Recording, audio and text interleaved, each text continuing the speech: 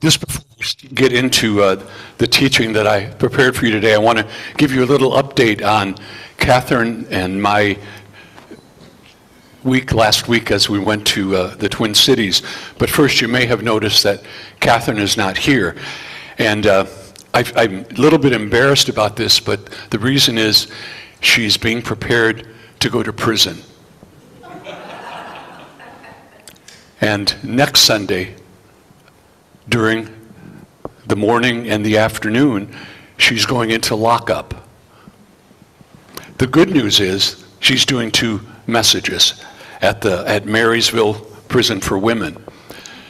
But it's very special. She's going with 2 of her board members, one of whom, Karen, if you were here for our marriage celebration about a year and a half ago or so, or a year ago, Karen gave her testimony of her 2 daughters who had been terribly sexually abused by their dad, thought their mom was guilty of not protecting them, and they tried to murder her. They were sentenced to 5 years at Marysville. And now Catherine is going with Karen, that mom, and another lady, and sharing the good news of Jesus. The 2 daughters have reconciled with their mom and asked the mom's forgiveness. And they have just come out of a halfway house. So it's really a powerful story and a wonderful blessing. And I'm thrilled that Catherine has that opportunity. She has been asked to come regularly, at least once a month. She hasn't committed to that yet, but to me that's a wonderful thing. So we were in a city called Hastings, which is on the Mississippi River outside of the Twin Cities this week for a ministers' conference. And it was on Wednesday night that Catherine was ordained. And just a wonderful privilege. There were 32 people who were licensed at Wednesday, so we had a nice crowd. And one of the things for me that was very special was just the wonderful worship that it was just absolutely exceptional. And the room was filled with about 250 ministers and their spouses whose job it is to lead worship for their people, but we had no responsibility but to worship the Lord, so it was very great. And so Catherine and I enjoyed that. But I want to get back to the lockup thing for a second. In my undergraduate years, when sociology was my major, I had a criminology course, and a part of it, we had to go into Columbus to the city jail and literally be locked up. And for someone who has an issue with claustrophobia, that was really challenging. The sheriff's deputy who I was dealing with, I told him about that. Please don't go away too far. And he said, no worries. So he locked me up, left the room. I was starting to panic. And then he came back, just kidding, and let me out. And I resolved that I never want to get close to that situation. But so for Catherine, it's a great opportunity to share with women who have made some issues for themselves in their life. So this morning I want to jump off of the story of Jairus in this way, by looking at the start of Jesus' Sermon on the Mount, when the crowds were gathering in Mark chapter 5, and I want to read the first 3 verses of chapter 5, where it says, "Now when Jesus saw the crowds, he went up on the mountain, and after he sat down, his disciples came to him, and he opened his mouth and began to teach them, saying," and here's the first part of the Sermon on the Mount, "Blessed are the poor in spirit, for theirs is the kingdom of heaven." So I want to address the poor in spirit. You heard Dick talk about poor financially, poor physical distress. But here's a different way to be poor in spirit, that type of poverty is one that heaven blesses. The Greek word blessed in the Bible is makarios, and it's the same word that's also translated as happiness. So blessed or happy are those who are poor in spirit, or who have a poverty of spirit, you could say. And it's one of those things that, to me, it's important to grasp. What does it mean for us? That's what I want to look at a little bit this morning. But virtually every Sunday morning when we come together, we confess to the Lord that we have sinned against you in thought, word, and deed. That's powerful. That's each of us. We are saying that, Lord, we have failed. And in light of the Sermon on the Mount, we are confessing that we need help from outside of ourselves. We are not able to do this ourselves. Like Jairus, he was at a place where he was desperate for an intervention. He could not save his own daughter. He apparently had money, but it wasn't enough to do anything to save his dying daughter. So he came, fell at Jesus' feet, and said, Lord, would you come and lay hands on my daughter, and she'll get well. He had faith, he had hope that perhaps Jesus could intervene in his daughter's life. In different translations, this is translated in the New Living, God blesses those who realize their need for him. In the God's Word translation, God blesses those who are spiritually helpless. Think about that, spiritually helpless. In the Contemporary English version, God blesses those who depend only on him. And then finally, in the New Century version, God blesses those who know they have great spiritual needs. I'm one of those, and I found the only answer was in a personal relationship with Jesus, and it transformed my life. The root word for power in the New Testament, to me, I love this, means a person who is reduced to begging. And we see evidences of that in the New Testament. But here, Jairus, who was not poor physically or financially, was begging. He fell at Jesus' feet. Lord, please, you're my only hope.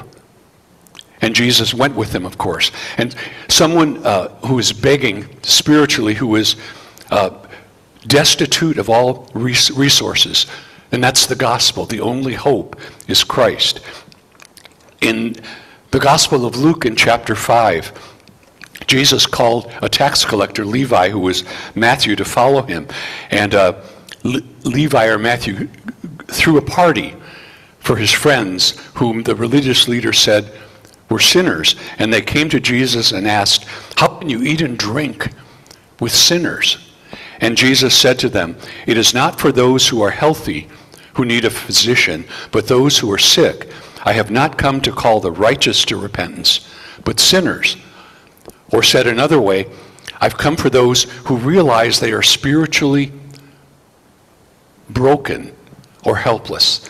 That is who I have come to redeem. And so to be poor in spirit means to recognize my own need and my own unworthiness, that I cannot make myself right to be in God's presence. I need intervention from outside, humbly depending on God instead of myself. How do I do that? And Jairus to me is a great example that when you come to faith, you are doing like Jairus did, that you are coming, Lord, I need your intervention in my life, or I am lost. And I want to talk about 3 different ways that being poor in the Spirit can be fulfilled in our lives, can be made real in our lives. First of all, by depending on God's wisdom, not my own wisdom. I know a lot of stuff, but I can't save myself. In Proverbs 2:6, for the Lord gives wisdom, from his mouth comes knowledge and understanding. So understanding, knowledge, and wisdom. It's a powerful progression from what I know to the one who is the source of all wisdom. Understanding comes from learning God's word, from devouring God's word, from putting into myself.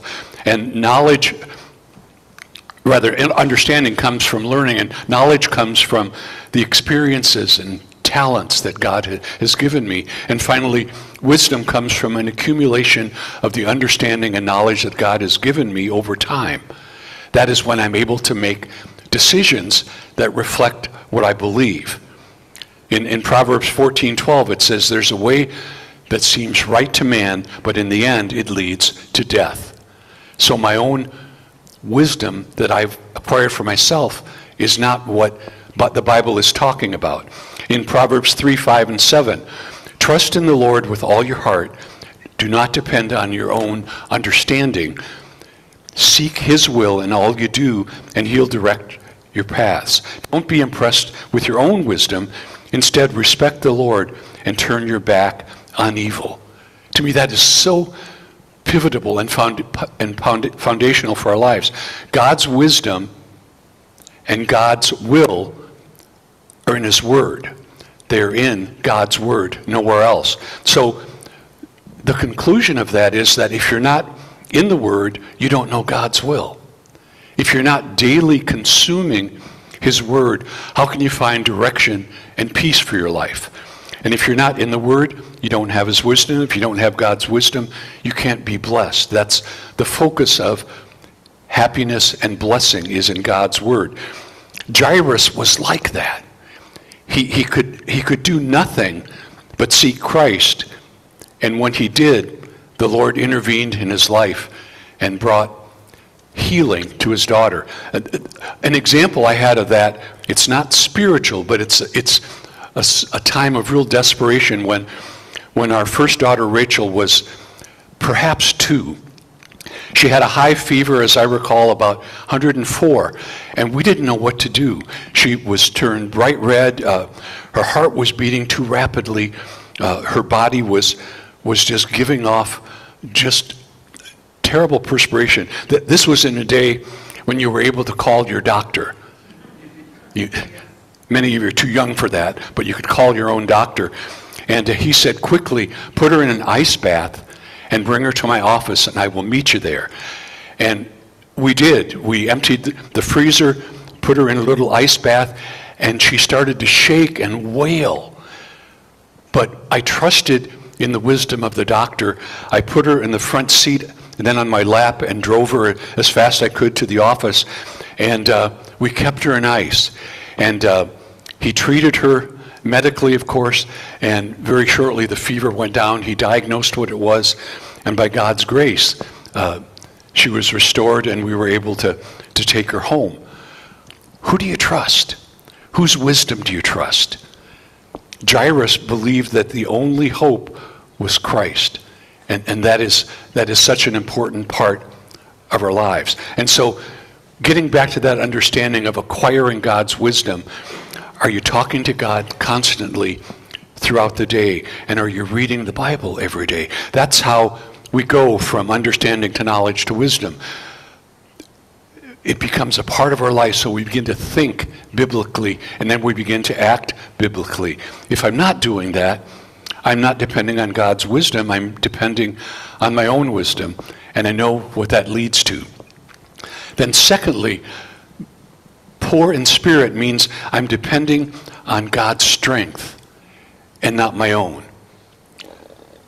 Thinking back a ways to my dad when he was in his early, I think late 70s, early 80s, we were at our house in Grafton. We'd moved back from New York, and he was going to help cut a tree, or at least he thought he was, and he took a hedge trimmer up into a tree, and he had lost strength. He was, growing up, he was the strongest man I had ever known.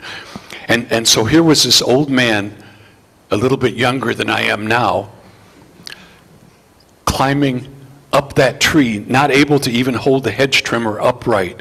And my brother and I had to rescue him because the great strength that he had in his arms was gone. His strength was diminished. And that is a part of how we are as Christians, that we have limits. We need to depend on the Lord's strength. In Isaiah 40:31, you bless those who depend on you for strength. I'm sorry, that's Psalm 84:5. Then Isaiah 40:31, those who trust in the Lord for help will find their strength renewed. Those who trust in the Lord will find their strength renewed. In Psalm 73:26, my health may fail. My dad's health failed. My spirit may grow weak, but God remains the strength of my heart. He is mine forever.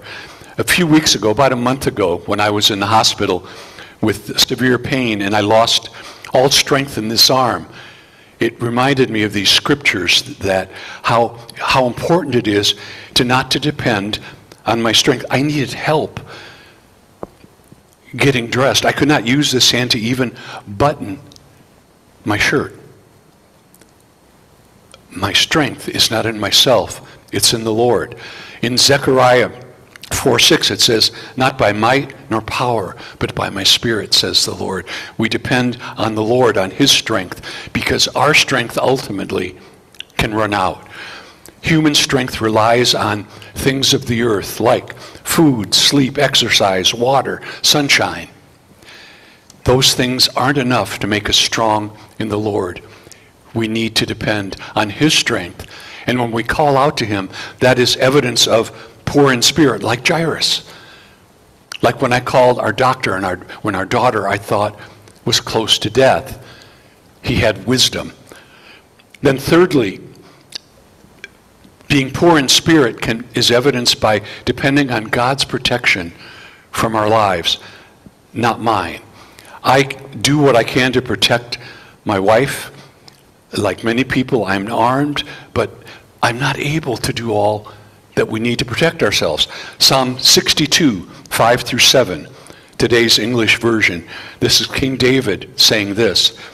Now remember, David was a strong man, a strong king, highly respected. I depend on God alone. I put my trust in him. He alone protects and saves me. He is my defender, and I shall never be defeated. My salvation and honor depend on God. He is my strong protector. He is my shelter. What a powerful confession. When you do what David says, then you are acknowledging that you're poor in spirit. I want to remind you of another familiar Old Testament example of this from King Jehoshaphat in 2 Chronicles 20, verse 12, where he's the king who discovers that his people are being attacked by 3 other kings, by 3 other nations in a powerful surprise raid. And King Jehoshaphat prays, and here's what he says to the Lord. Our God, will you not judge them? For we are powerless before this great multitude that is coming against us, nor do we know what to do. But our eyes are on you. Our protection is from the Lord. We don't have to live with our guard up constantly because it's God's job to protect you. It's God's job to take a role in your life, that his armor is so much superior to anything that you can do for yourself. If we believe we're our only defense, we can live in anxiety, but when we understand that God is our shelter, that we can find safety under his wings, then we understand that no matter what the future brings, ultimately we are kept safe in him into all eternity. It doesn't mean we don't have challenges. It doesn't mean that there can't be woundings, but it means that through it all, even to the point of death, that he is our protection. In the last few weeks, we've had 2 very special people in our church go to be with the Lord, John Crothall